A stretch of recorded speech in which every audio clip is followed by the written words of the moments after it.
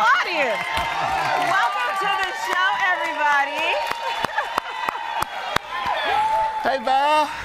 Hey, you. Good to see you, Ryan is also in the co-host seat. ABC 7's Hosea Sanders and my friend. So good to be with you. Mwah. Love you, Val.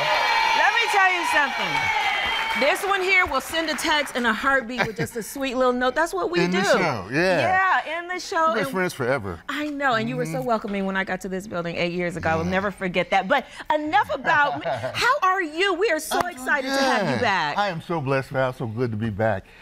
Went through a little stuff, you know. You went through some stuff. I mean, okay. how long were you gone? I had surgery in June. June of and I came back 2018. in October, yeah. Right. Yeah. But this was not my prostate cancer surgery, which I had last March.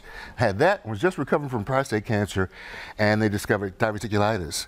Well, that's a very painful stomach intestines connecting. So I had to have sections of my large and small intestines taken out. And at 50 staples, one from here all the way down there. 50 staples. And as they were taking the staples out, they found fluid. So I had to keep this wound open for all those months with an ostomy bag. So it was rough. It was rough, but you on this side. Won't he do it? All the time. All the time. The scary part though was after the surgery. After the surgery, they had to take my epidural off because my blood pressure went so low. Yeah. So for those first 24 hours... And the epidural was to control the pain? For the pain. For the first 24 hours, I had nothing for pain. I had an open wound. I was trying to pull the plug myself.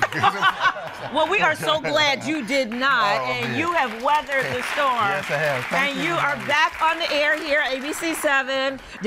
Just like riding a bike, right? Going right back on the bike and getting right on it. Like the Tour de France when you hit the bridge and you fall over. But I'm glad. I had so much support, so much love. You did a lot of love, and a lot of love, and too. This one right here gave me so much. Oh, you stop it. Well, we love you here on Wendy C. Live. It's been a minute since you've actually co-hosted. It has been a long time. Yeah, so you remember how to do this, right? Right. Okay, well, we're gonna get into it. It is Black History Month, and later on, we're gonna be talking about how the blues got its start right here in Chicago. African Americans from the Deep South migrated up here and brought their music with them, and oh, aren't we grateful that they did just that. And we're gonna have a performance. That's why we got all this set up back here by Wayne Barker Brooks. Good music for you. Yeah. All right, so lots to talk about today. Let's bring in my other favorite, my every Monday buddy, Ro Khan. Hey, Ro. I don't want you to get jealous. There's enough of mama to go around. All right, because now it is interesting that you do text me during the show as well, and we're sitting right next to each other, so I don't understand that at all. Hey, Ro, how you doing, my friend? Well, good to see you. Thank you. I know. It's a big love fest here.